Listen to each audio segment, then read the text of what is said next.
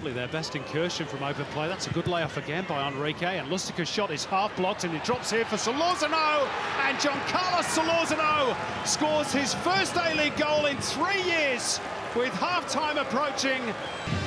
The yellow jersey, here's Caceres.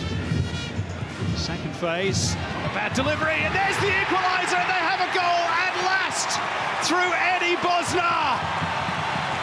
Back in the first team for the first time in 6 weeks.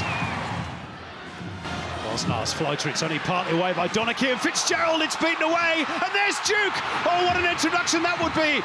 He's still there, and it's prodded in by Matt Simon!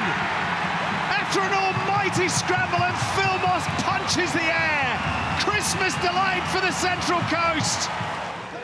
Tratos again with the outswinger. Donachie got space. There it is. It's 2-2. James Donachie scores. And Simon on the left. He chooses the latter. Simon, stinging drive, saved, and in by Kim Sung-young. And the Mariners lead again. Tratos bowls to drill it across. 3-3. I don't believe it. Solorzano! And there we go, full-time whistle. Well, a draw seems scant reward, really.